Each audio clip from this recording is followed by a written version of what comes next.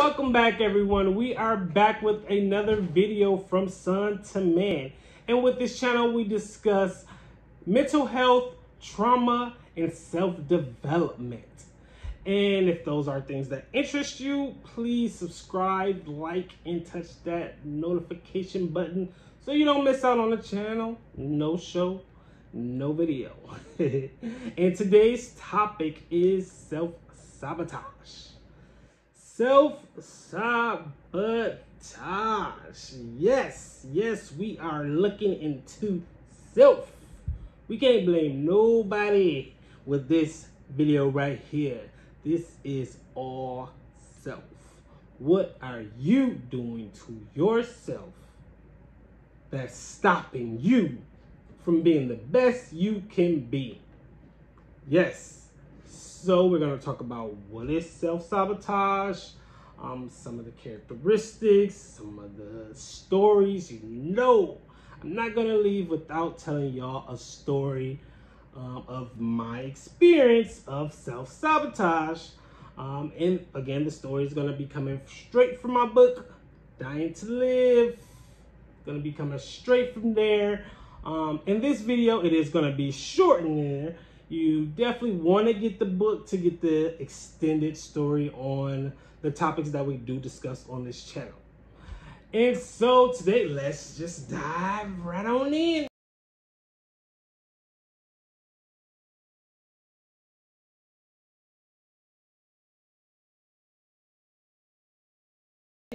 All right, so self-sabotage.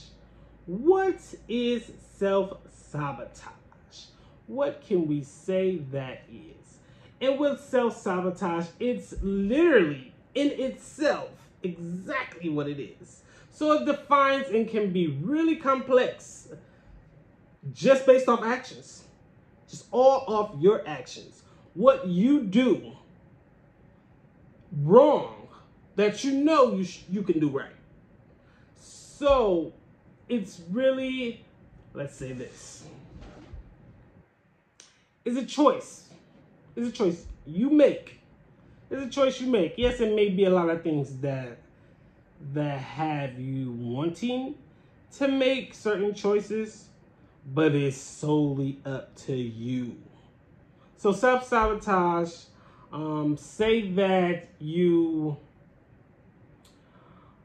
have bills, we all got bills. So let's say you have bills and they due on the 1st, and you know that you have to work a certain amount of hours that you just to meet goals, to make sure your family's taken care of, and then you decide to miss a week of work.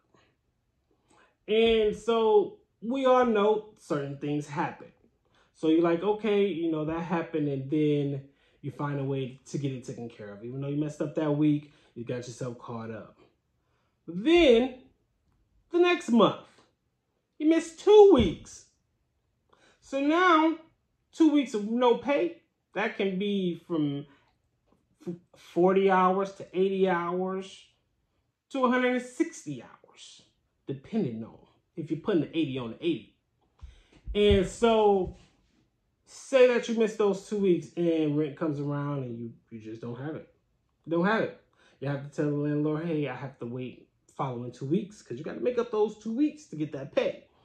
So when those 2 weeks, following 2 weeks do come, you don't have it because now you have the utilities or the kids' programs or activities that they are in, just the other utilities surrounding after the rent.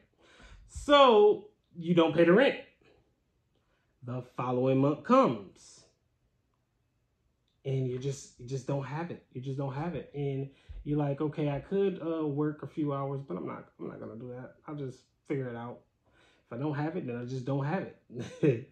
That is a form of self-sabotage because you have things to do, but you rather not make up those hours or get the extra hours to get the money to take care of it. But you have the mindset like, hey, I don't have it, so if they want to put me out, then put me out. It's that mindset. And so that's just one example of self-sabotage. And self-sabotage is so deep in itself that it can really affect you day to day. So it can lead, it could come from depression, meaning that you could have experienced something that made you become depressed. And now, since you don't want to do anything or actually make good judgment calls, you are just more just cutting back on it, just saying, okay, I'm just not going to deal with any of it. It's just it's like it's the I don't care attitude. It's like I don't care about losing things that we all need and that we should care about. So it's like it's kind of selfish. Um, and it's selfish to yourself. It's weird because it's really you're selfish to yourself to not better yourself. You're not selfish to yourself to make sure you're doing something to make sure you win, but you actually being selfish in a negative way to make sure you don't win. And that causes self-sabotage. That puts you in a major spot to fail yourself. So it's really about you just failing yourself. And so with self-sabotage, it can actually come before the depression. So we talked about it being, you having to being depressed and then it caused you to, self-sabotage and not want to do anything. But self-sabotage can actually lead into depression, which means you are already making bad choices. You're already making bad choices. You know certain things are due. You know you have to take care of certain things. Or even with your weight and your health and the things you eat, you know that those things lead to certain things you don't want. So you can say, hey, I know I should be eating my vegetables, but I'm going to get me a nice donut and some cookies, and that is going to be it. And with self-sabotage, it keeps you, have you feeling good for a moment, but that moment don't last because then you start feeling so bad. So yes, them cookies, like, yeah, you feel good eating the cookies, but then the after effect, the weight gain, the upset stomach. Over time, if you keep allowing yourself to not be on track with your health, you'll start getting insecure. Now that it's, you're heavier or you gain a few pounds, you're insecure. You can't fit clothes. So now you don't want to go outside. You don't want to do anything. And that leads to you not doing anything. And then instead of you doing something about it, you just, hey, well, I'm already gaining weight anyway. How about I just continue to do it? And then that mindset gets you into the depression of it all. It gets you into, now when it's time to put in the work, it's the task is bigger. The task is bigger. Another example is one that back in school I can relate to a lot. Back in school, I used to hate reading. And I got a book. But honestly, back in school, I used to hate reading. I used to fear it. And it's no joke. A lot of people in my family have a certain level of mental and comprehensive behaviors. And so for me, reading was it. Reading was it. It was like I never been diagnosed with dyslexia, but I really feel and felt that something was going on. So I hated reading. I hated reading, especially out loud. So when a teacher would say, "Well, Shannon, class, we're about to read. We're about to go around the table. Go around. We each going to take a paragraph or something." I would count how many people was before me to see where maybe I was going to land at. And I would read that part to make sure it wasn't a word in there that I couldn't say. And then it would stop right at me. It'll stop right at me. Like, it'd be like, okay, no more, nothing else we need to read, or the class was over. And so I'm like, yes, I remember self-sabotage. It makes you feel good, but it end up makes you feeling bad. So for the moment, I was like, yes, I didn't have to do it.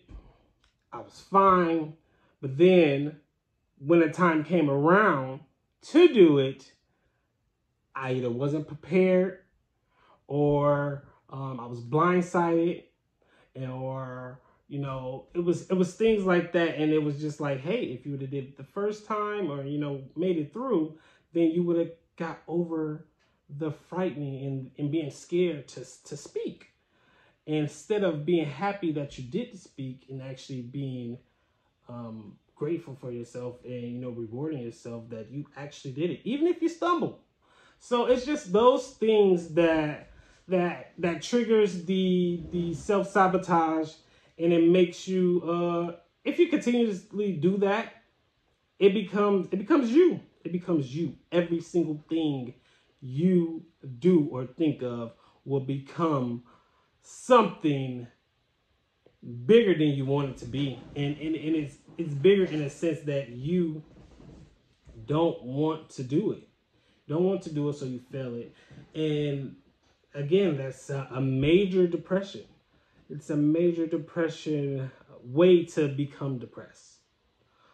So things that we can do to overcome the self-sabotage is simply, well, not simply, because it can be simple, but it takes work. It takes work. So some things that we can do to overcome self-sabotage is being self-aware, aware of your ability, making sure that you take every opportunity that you have to better yourself and make it happen. Those times that you sit there and think, hey, I'm about to get my cookies, my favorite peanut butter cookies, double filling, about to get them. And you like, you know what? If I get them, I'll be happy when I eat them. But when I gain extra weight, or I put my pants on and I can't button them, I'm going to be mad. So you know what I'm going to do? Get some discipline. That's what it's about. Discipline is about disciplining your mind to think more positive and more effective to growth. So you don't get those cookies. You go over there and get that salad. Get that salad, and you tear that salad up like it was a dozen cookies. And after you do that, you will be full, satisfied, and healthy. So, and then it's just those little steps. It goes from eating healthy, and then like, hey, I'm about to work out. And then it's just a different level. You feel ways that you can climb to the top more and more by thinking positive and not wanting yourself to corrupt and sabotage to a place that's hard to get out of. That's the number one thing. We don't want to get into a space or a place that we can't dig ourselves out of. And if we do, it's going to be more work than we had anticipated. And so, a story more in depth about me, self-sabotaging, And I would have to say, I really haven't been experiencing that now lately, actually. Really, right now, as we speak, as I go through these videos, I'm totally transparent with my audience because I want you guys to know that I am you. I am you, and you are me. We probably have different stories, come from different backgrounds, but we are in this together. All of this stuff happens to everyone, and it can affect everyone. So for me would be right now, I've been at my job for almost 9 years, and I just since my grandparents passed away, is like I've been trying to figure out what it is that I want to do. And right now I'm in customer service, and I love helping people. I love helping people. And I got to a place where the job duties are affecting me. Like what they want me, what my job entails me to do to my customers is like, it's meant to make them angry. I work in customer service and I work in a retention department. So that's like the disconnect department. It's like the customer want to, cancel whatever it is they got and move on. But my job is to aware of them why they have the service in the first place. And trust me, going into it, I was like, yes, I'm a people person. I love helping my customers. Yes, I got this. Almost 9 years in, and I'm like, I'm getting cussed out. And I'm just like, man, they beat me down. They beat me down. Like I'm in a different mindset. I don't want to fuss. I don't want to be fussed at. So it's like, so what can I do? So I stopped going to work.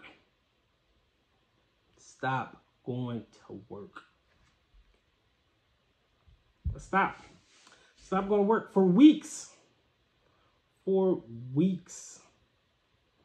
And I'm like, I got my first check. I was like, okay, it ain't the best, but it ain't the worst either. I still got a job. I still can get the hours. Next check came. Probably shouldn't have came. Because it was nothing. It was absolutely nothing. And I was like, so I'm letting these people scare me? So I'm letting these people scare me from feeding my family? So I was, in a sense of, I was sabotaging myself. I was really in a mindset that since I didn't want to battle, that I wasn't going to go to work. And that is ultimately stopping me taking care of my family. So what I've been doing is trying to meditate before work. Meditate before work. Read some scriptures or listen to some gospel music, or whichever music you prefer to get you into a good mood. I don't really listen to anything too rowdy or too controversial, because it just didn't put a good vibe in my spirit. So gospel for me was the go-to. It was the go-to for me. So just doing that and just understanding the assignment. Understanding the assignment. We all have an assignment. So now I'm thinking, okay, I have to go to work because I have to get paid. I have to take care of my family. But I have to figure out what's the next step to get into a better situation to still take care of my family. So I am back at work, and I am, taking more measures to get out of the situation instead of trying to hide from the situation. It's a difference. It's a difference. Getting out is, getting out, finding better, finding peace, doing more of what you want. Hiding yourself, meaning you're sticking yourself, keeping yourself in a situation, you're just not trying to mentally deal with it. But you will have to deal with it at some point. So don't self-sabotage yourself. Look at it straight in the face and take it head on. Take it head on. Yes. If you enjoyed this conversation about self-sabotage, make sure you like, subscribe, touch that notification bell button so you don't miss out on the next video, because we will be back. This is From Son to Man, and we're always talking about that mental health, all the trauma that we ever been through in a self-development. What was it that made us and helped us overcome any situation that we're in? We have to grow and self-develop.